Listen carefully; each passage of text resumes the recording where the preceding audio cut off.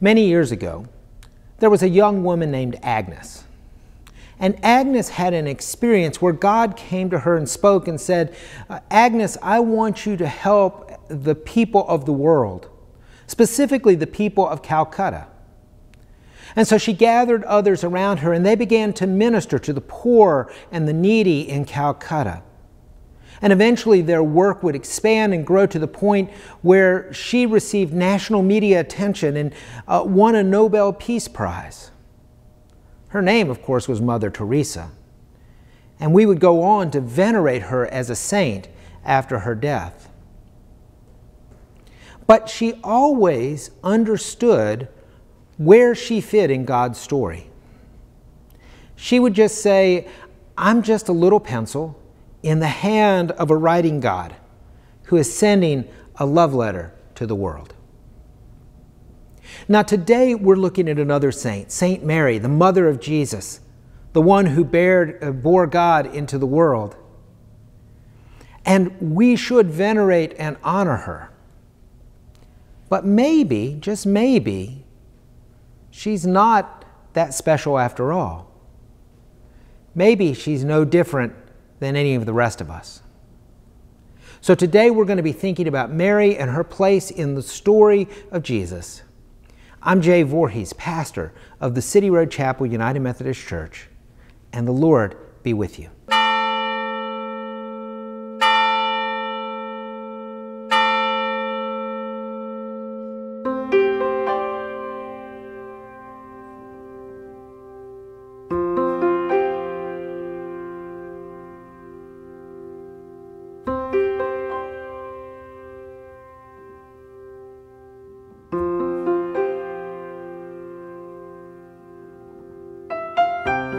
This is Prime, the online service of prayer and praise for and from the City Road Chapel United Methodist Church, located in Madison, Tennessee. This service is for December the 20th, 2020, the fourth Sunday in Advent. Let us pray together. Holy Christ, light of the world, the day is almost here when we celebrate your coming into the world. May we who worship you be filled with joy and never fail to proclaim that the light shines in the darkness. Amen.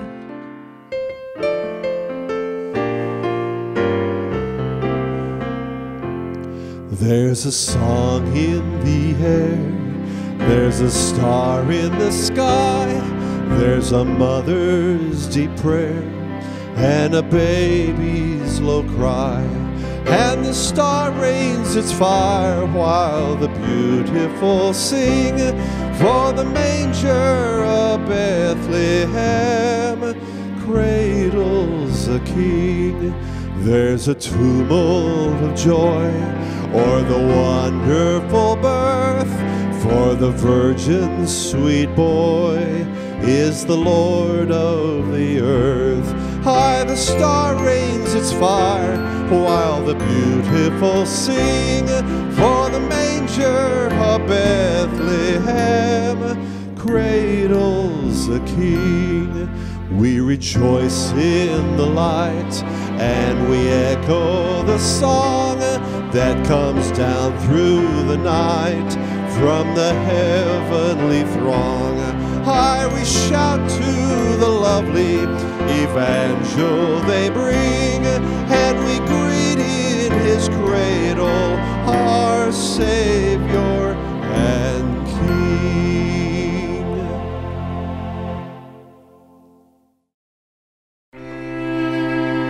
The prophet Isaiah foretold of the one to come who would bring forth God's peace. A child is born to us, a son is given to us, and authority will be on his shoulders. He will be named Wonderful Counselor, Mighty God, Eternal Father, Prince of Peace.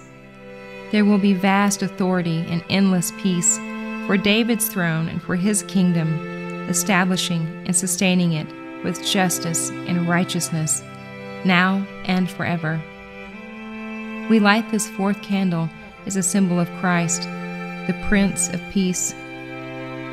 May the visitation of your Holy Spirit, O God, make us ready for the coming of Jesus, our hope and joy. Rejoice, Emmanuel shall come to thee, O Israel.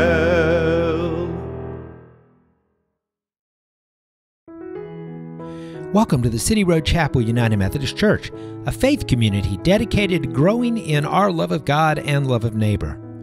For over 170 years, our church has been a presence in Madison, Tennessee, helping people connect to God and showing the love of Christ in all sorts of ways. We invite anyone seeking meaning and purpose in their life to join us as we work together to walk in the way of Jesus. During the COVID epidemic, we've worked hard to balance the need to gather together with the responsibility we have to keep one another safe. Given the recent uptick in the number of infections, we have chosen to suspend in-person worship through the rest of 2020, or until the infection rate in our city shows a significant decline. While we aren't gathering together on Sunday mornings, the work of City Road Chapel continues on, both online and through Ministries of Mercy. Our Prime worship experience is shared on YouTube every Saturday evening, and the Walking in the Way podcast is published every Tuesday or Wednesday. We will be having a special Advent study using YouTube and Zoom on Wednesday evenings, and every Tuesday, members of our church gather online for sharing and prayer. We also share God's love with the homeless in our community through our Showers of Blessing and Feast community meals, and we minister to children and their families through our 3-star rated Child Development Center. We encourage you to visit our website to find out more about all of our ministries at www.cityroadchapel.org. Our work is dependent on the generosity of our members and the community. If you would like to make a donation to the work of the City Road Chapel United Methodist Church, please visit our website at cityroadchapel.org/give. All donations are tax deductible. We hope and pray that you find meaning in today's service, and we pray God's blessings on you in the weeks to come. Friends, I want to take just a minute to make a personal invitation to have you join us on Christmas Eve for our special service of worship on YouTube. Because of the COVID outbreak, we're not able to have in-person worship on Christmas Eve, but we will be holding a service live from the City Road Chapel Sanctuary on Christmas Eve at 8 p.m. and it'll be streaming out live on YouTube. We want you to invite your family and your friends to gather around and join us on Christmas Eve as we celebrate the coming of Christ into the world. We hope you'll join us. I look forward to seeing you that night. May God be with you. Our scripture for today is from the Gospel of Luke, chapter 1, verses 26 through 38. When Elizabeth was 6 months pregnant, God sent an angel Gabriel to Nazareth, a city in Galilee, to a virgin who was engaged to a man named Joseph, a descendant of David's house.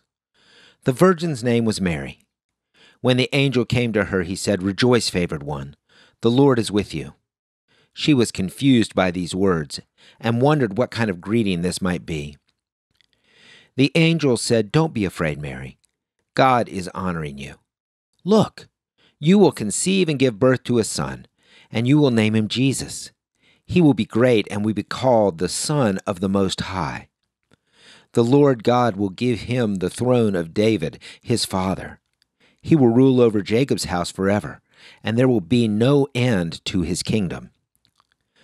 Then Mary said to the angel, "How will this happen, since I haven't had sexual relations with a man?" The angel replied, "The Holy Spirit will come over you, and the power of the Most High will overshadow you. Therefore, the one who is to be born will be holy. He will be called God's Son. Look, even in her old age, your relative Elizabeth has conceived a son. This woman who was labeled unable to conceive is now 6 months pregnant. Nothing is impossible for God." Then Mary said, "I am the Lord's servant. Let it be with me just as you have said." And then the angel left her.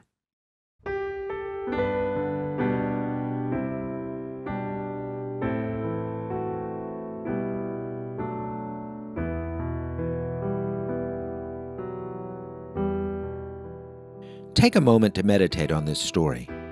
What do you hear God saying to you today?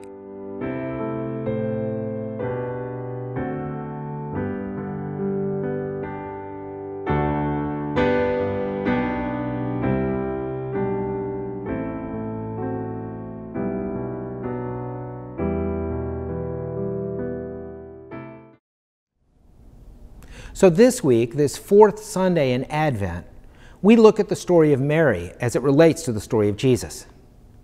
And our biblical reading today focused on the coming of the angel to Mary to announce that God had chosen her. It's an event we call the Annunciation. And in thinking about this, I began to look over some sermons that I'd written or that others had written along the way, and I discovered that we often spend a lot of time talking about the faithfulness of Mary. That I would remark on how God used this teenage girl to bring Christ into the world and the risk that God must have taken in choosing Mary. And very often we would focus on Mary's faithfulness, really in contrast to that of her relative Zechariah. I mean, Zechariah was a rabbi. He should have been ready to hear that the Messiah was coming, but instead he doubted God. And it was this teenage girl, Mary, who responds to God when the announcement is made. But I think if we're not careful in these sermons, we can kind of miss the point. As I've read this passage in Luke, I believe that it's really easy for us to miss the point of Mary in the story completely. And I think we need to spend some time thinking about who is actually working or who is actually acting in this story. Now understand, I am not taking anything away from Mary and what she did and what she represents. Mary deserves a place of honor in Christendom for her role in bringing forth the light of the world. And she was and is a saint, an important figure in carrying forth the message of Jesus in the world. But I'm afraid that if we focus too much on Mary's actions, we miss the most important thing, what God is doing in this story. Because, you see, Mary really wasn't that different from any of the rest of us. As we read the story, we learn that Mary was as scared of the angel as any of us would have been. That Mary was troubled by what the angel told her, that she even questioned how she could become pregnant. Mary, like all of us, has valid questions to ask God about how this all can be happening. And she isn't afraid to challenge Gabriel, the angel, with this message that he's given her. It's important to look closely at what Gabriel tells her. Yes, she has been blessed by God, but it's not through anything that she has done. Now, God is the primary actor in this drama. God is the one who initiates the relationship. God is the one who's going to send the Spirit to impregnate her. God is the one that has the power to make all of this happen, whether Mary does anything or not. God doesn't even ask Mary if she's faithful or not. That doesn't really matter in this story. God is carrying out God's desires. And Mary can either come quietly or try to run away from God, kicking and screaming. To quote Mother Teresa again, Mary is simply a little pencil in the hand of a writing God who is sending a love letter to the world. The miracle of Mary is found in her willingness to go along with this audacious plan of God's. But make no mistake, it is God who is bringing this all to fruition. I think the danger in focusing too much on Mary is that we can easily fall into the trap of thinking that our relationship with God is dependent on our faithfulness, on our ability to hear God, on our performance in the face of difficult circumstances. When Mary becomes the center of attention, we can easily fall into a works righteousness which places our faith in our determination and grit rather than the one who creates us and sustains us and redeems us. The story becomes one focused on us rather than focused on God. And my fear is when we allow that to happen, we become more like Zechariah than we do Mary.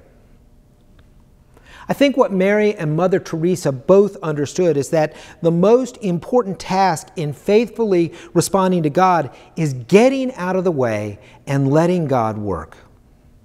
Yes, we have a responsibility to love others. Yes, we're called to move out of our comfort zones and offer Christ. But we are simply agents of a God who needs us less than we need Him. It is God who is at work in the story of Christmas. It is God who is engaged in redeeming the world. It is God who offers grace beyond all measure, allowing us to experience love, joy, hope, and peace. Our job, like Mary's, is to simply say, whatever you want, God, is fine with me. And I think when we are finally able to take that step, we begin to experience the miracle of Christmas firsthand. May the blessings of the Lord be with you in this special and holy week. Amen.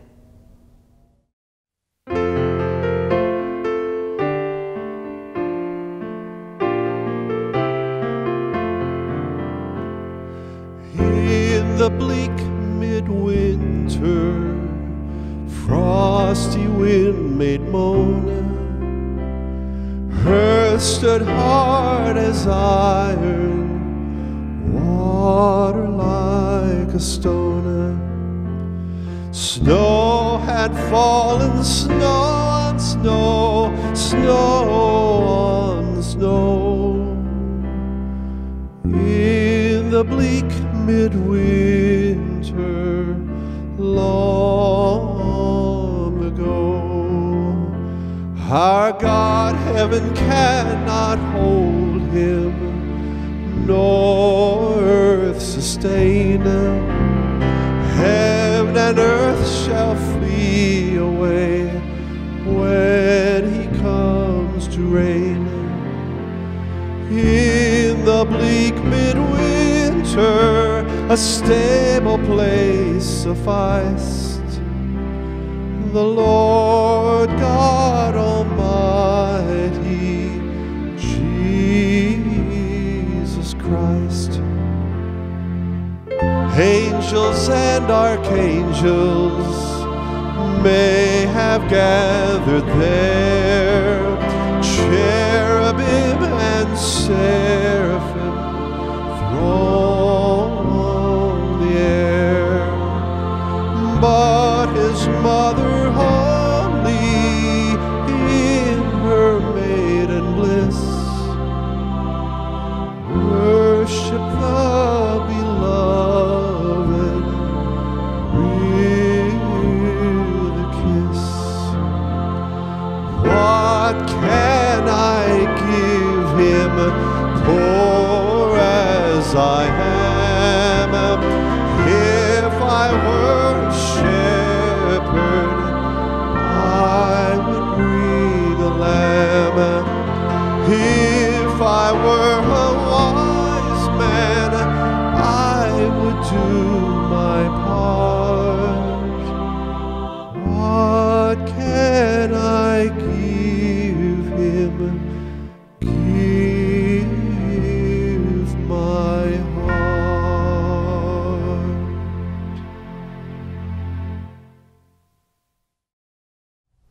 So we've reached the end of our time together, and before we go, I want to share a couple of announcements with you. First of all, just a quick reminder about the Christmas Eve service live on YouTube from the City Road Chapel Sanctuary, 8 o'clock Christmas Eve. We hope that you'll be there and tune in and participate as you're able.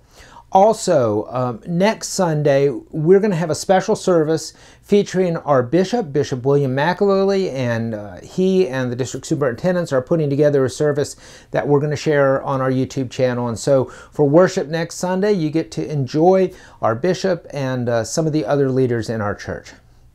As we move into our prayer time, I want to lift up a couple of things. First of all, I hope that you'll keep our Child Development Center program in your prayers. We have had a pretty significant outbreak among teachers of the program that has forced us to shut down through at least the holidays. Nobody is critically ill, but we have some folks that have been pretty sick, and they could definitely use your prayers. And so if you would keep that whole program in your prayers, that would be great. Also, we know from the shower ministry that we have that there are still a lot of folks on the streets.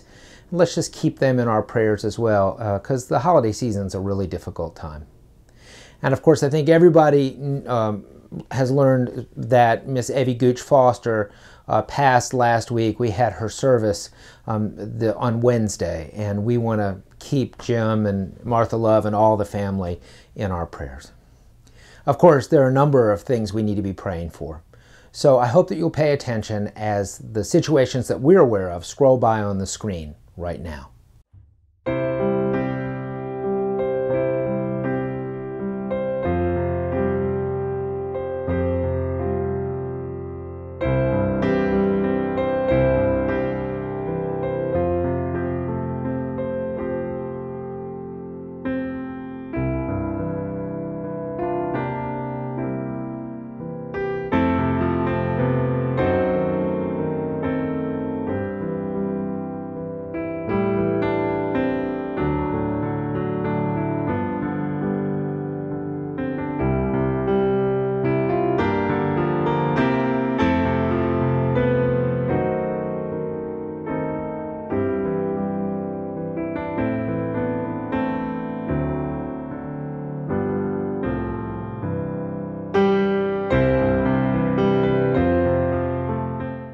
Let us pray. Lord of us all, we come this Sunday with anticipation, for in just a few days we will celebrate the coming of the Prince of Peace. In the midst of these troubled times, help us who follow in your way to be agents of shalom, working for the wholeness and redemption of all. Help us to remember that this is a season focused on grace and love. Calm our hearts and help us to hear your voice. Lord, we watch with dismay as the COVID epidemic spirals out of control. We confess that we're tired of masks, tired of distancing, tired of not being able to live as we once did. We are in exile, living in a land we don't recognize, but we know that you are always with us, holding us as we weep beside the waters of Babylon, and offering the continued promise of hope to come. We thank you for giving us the knowledge to address this disease, and we ask you to fill us with patience in the midst of confusion. Lord, be with those who are suffering today, with those in the hospital struggling to breathe. Be with those who have no place of their own to lay their heads. Be with those who are filled with grief and despair during this holiday season. Be with the children of our city who don't have enough to eat and are seeking love and acceptance wherever they can find it. May we, your people, never forget that we're called to love one another in whatever way that we can. Jesus, we come before you today remembering that you took the form of a servant, humbling yourself to the point of death, so that all the world might be redeemed and light would shine in the darkness. It's in your honor that we pray together the prayer you taught us. Our Father, who art in heaven, hallowed be thy name. Thy kingdom come, thy will be done on earth as it is in heaven. Give us this day our daily bread, and forgive us our trespasses, as we forgive those who trespass against us. And lead us not into temptation, but deliver us from evil. For thine is the kingdom, and the power, and the glory forever. Amen.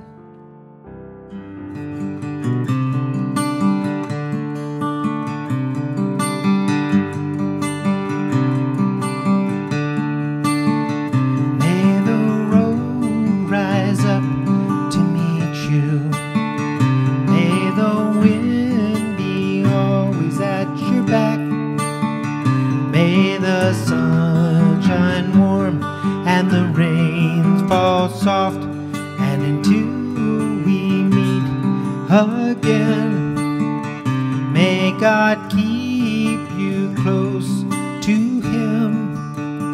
Yes, may God hold you in the palm of his